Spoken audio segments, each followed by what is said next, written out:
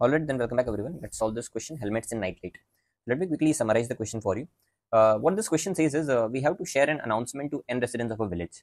And the way it's going to work is, first this chief, this pack Chanak, is going to announce directly to one or more residents with a cost of P for each person.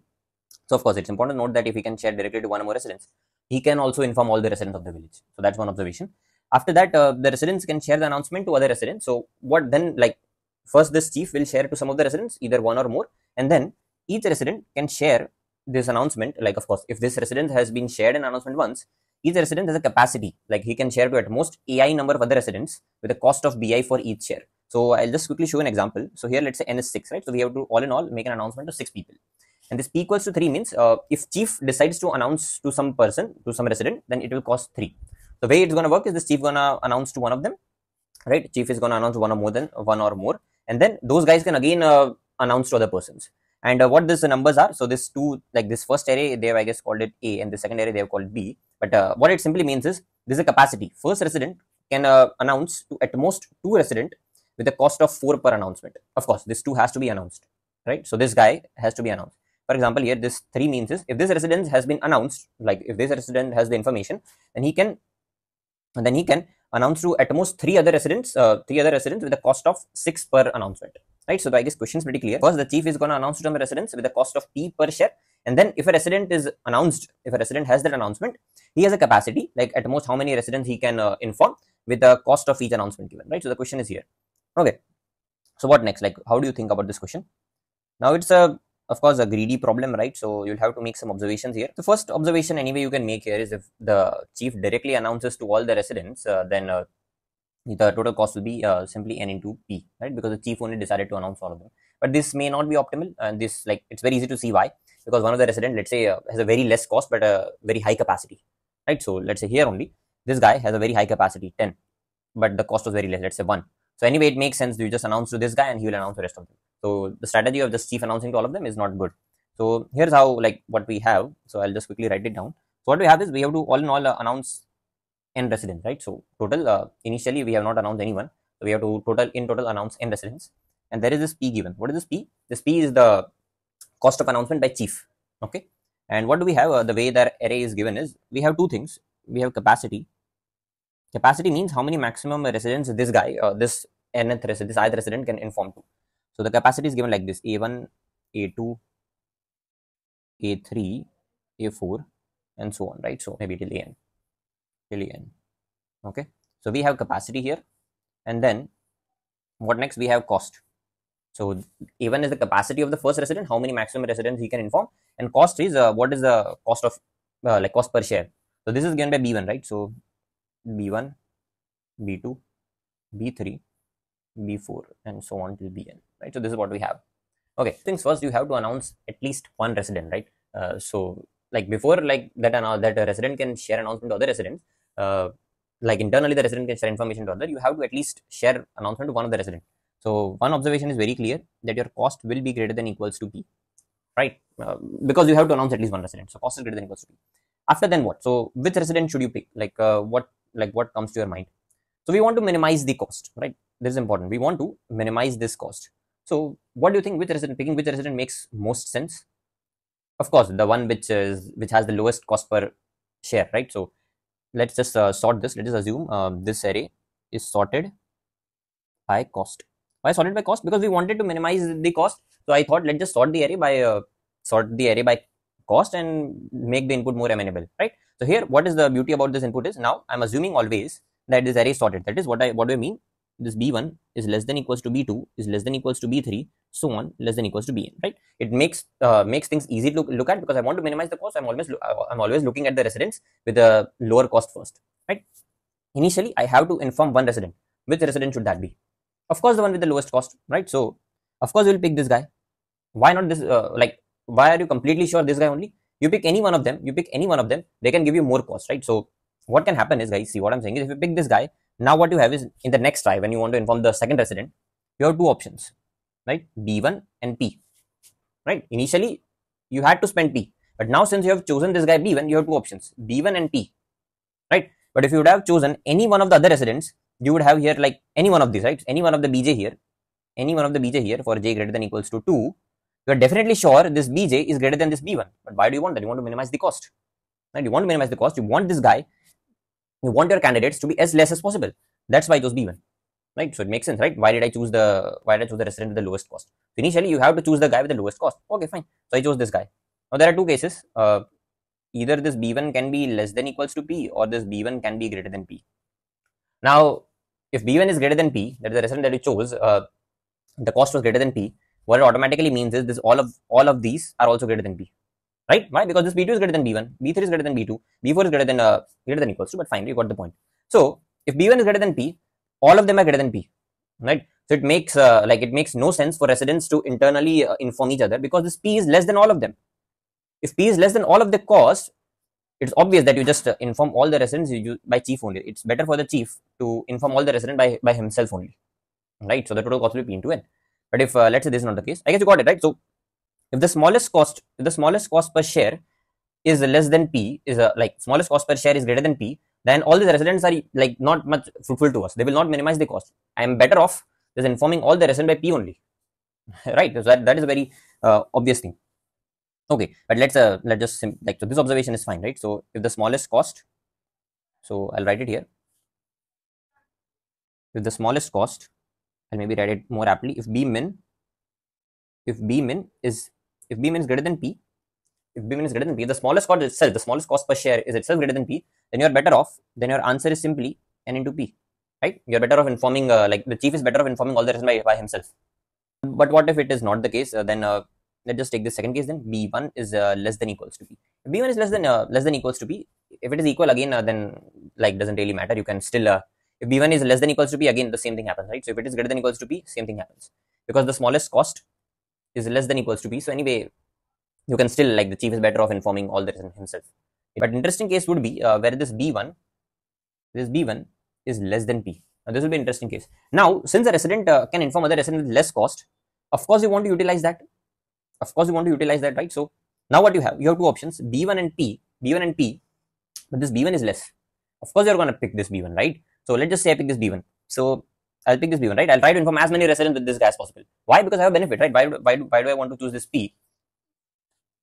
It has more cost. So I would try to be greedy here, right? I try to be greedy here and inform as many residents as possible with b1 cost. How many can I do? I have a limit, right? I have a limit of a1. At most, I can only inform 2 residents. And again, intuitively, which 2 residents those should be? Again, b2 and b3, right? So the one with the least cost, because you want b2 and now your candidates will be b2, b3, and p. Now, what are possible combinations of b2, b3, and p? Now one thing is for sure, you know that b2 is less than b3. Of course, less than equals to, but let's just say we can handle equals to case very easily. So b2 is less than b3. Okay, so where can p lie? P can either lie here, or b can lie here. So what I'm saying is, it can be something like this: p is less than b2, less than b3, or p is greater than b2, less than b3. And what is the last case? The last case is b2 less than b3, less than p. So these are the possible cases, right? So that's it about it. Now, if p is less than all of them, the same kind of case, right? So what you have effectively done is, now you have this array and these are the possible costs, and now the same logic, right? So whatever we have done till now, when we had this only 2 costs, okay, when we had only 2 of this cost available on this array of size n minus 1, now we have the same story in the array, in this remaining array, but now candidate costs are like this. Are you getting me? So what we effectively did is, when we made a choice here, what we effectively now boiled down the question to, now this is our array and these are the possible candidate costs, right? And now these are the possible combination that can have. So what are you going to choose here? If p2 is less than all of them, then of course this is the case, right? So if it is something like this, then this is the case, right? So you are going to simply choose p only for the remaining guys. So this case is fine. So right now I'm not thinking of the code, I'm just thinking of the strategy. Once I figure out the strategy, the code will be very simple. Okay, so fine. So this is fine. If p is somewhere in the middle, then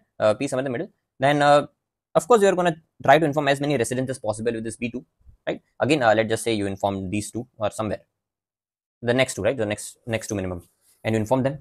Now inform then you'll inform those 2, right? So that will be that b4 and b5 coming into picture next time onwards, right? So this b2 is gone, b3 is anyway out of the picture because it is greater than p, b4, b5, and p, right? From the next time onwards, but anyway you can see since p is less than b3, p will be less than b4 and b5. So all in all, from the next time, you only have P as an option, right? I guess you got it. So what I'm saying is, if you chose if P was somewhere in the middle, B2 less than P less than B3, then you can only inform the residents with this cost B2, and you'll inform, of course, the ones with the least possible cost, but that will be B4 and B5. But since you know that P is less than B3, P will be less than this one.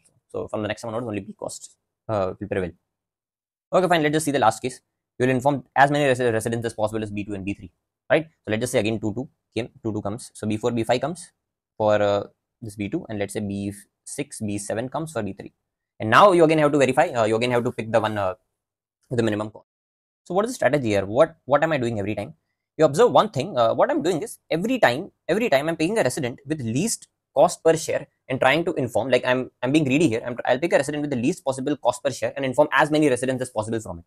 Initially, I had no option, right? Initially, I only had one option. I had to inform one resident, right? So that I'll do initially. So what I'm saying is I'll inform one resident the cost P, but from then onwards, what I'm gonna do is I'm only gonna pick the resident with the least possible cost, right? But you might say, Kathan, then how are you gonna consider this case when P is less than, right? So how are you gonna consider the case where P is less than all of them? So what I can do is, see, I'll inform one resident, fine. So I'll inform one resident. So now initially, let's say I've informed one resident and my cost has now become P. From next time onwards, for the remaining n-1, what do I have? I want to pick a resident with the minimum possible cost per share and try to inform as many possible, right? Try to inform as many residents as possible. In this case, it was B1, so I chose B1. But if it was P, I should have a way to inform all the residents, right? So what I'll do is I'll insert a special resident here. I'll insert a special resident and whose cost is P and the capacity is very big, because chief can, if some point of time, if chief has the least possible cost per share, if chief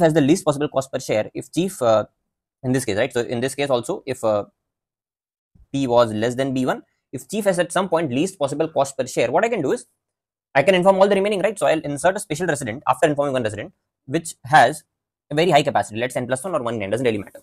So okay, again, I'll repeat myself again. So strategy is pick a resident with the least possible cost per share every time. Why? Because it is making sure I'm minimizing the cost. But initially, anyway, I have to inform one resident. So initially, yeah, total, like initially I inform one resident the cost of P.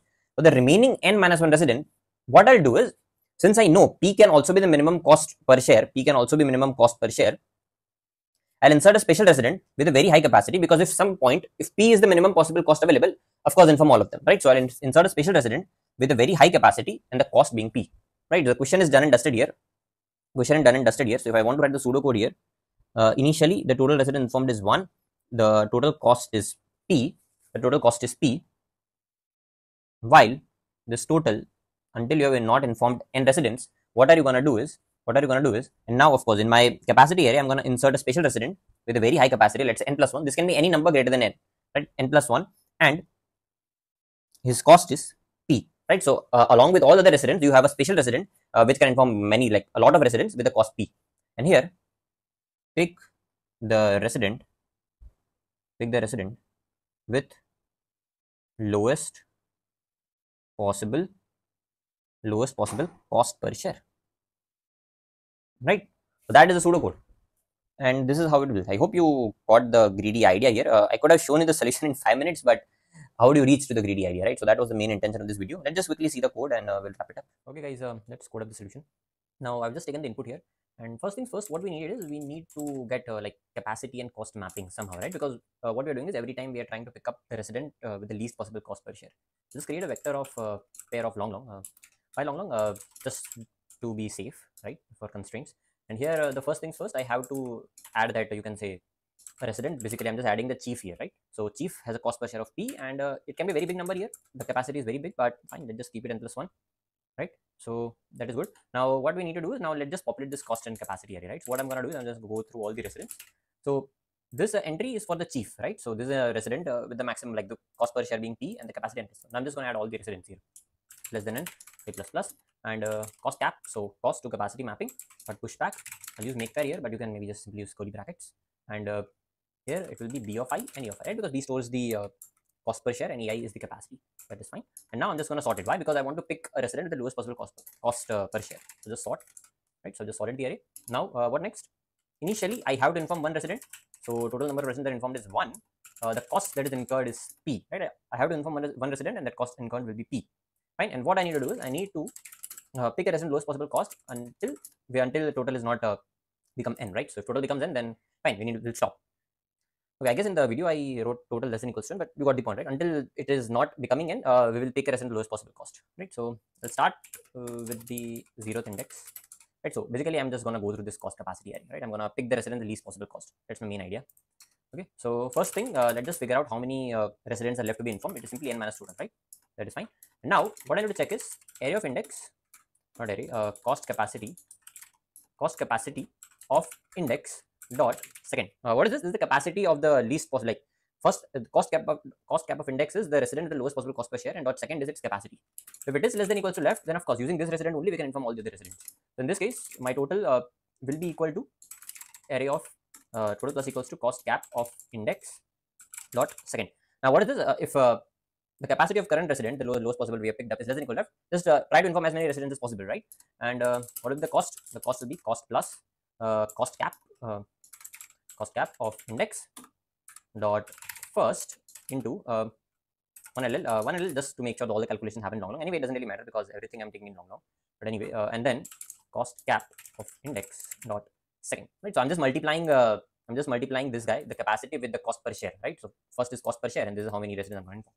Fine. And if it is not less than, then what does it mean? What does it mean? Now we can inform all the residents. So here, totally. So this is the case when the current residents' capacity is higher than remaining. So higher than remaining, right? So in that case, just inform all the remaining residents. And cost will be cost plus whatever are left into 1 LL, because left is integer, right? So left into 1 LL into cost cap of index dot first. What is first? First is the cost per share, right?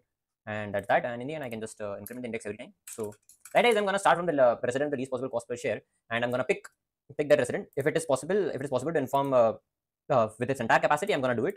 Or if it can inform more than remaining, then I'm still going to do it, right? So this, I guess, pretty simple. Not much here I'm doing. And then in the end, we can just print out the cost. Yeah, so I've run it and it seems to be working. Let me just quickly submit it and see. It works. Thank you for watching. I'll see you in the next one.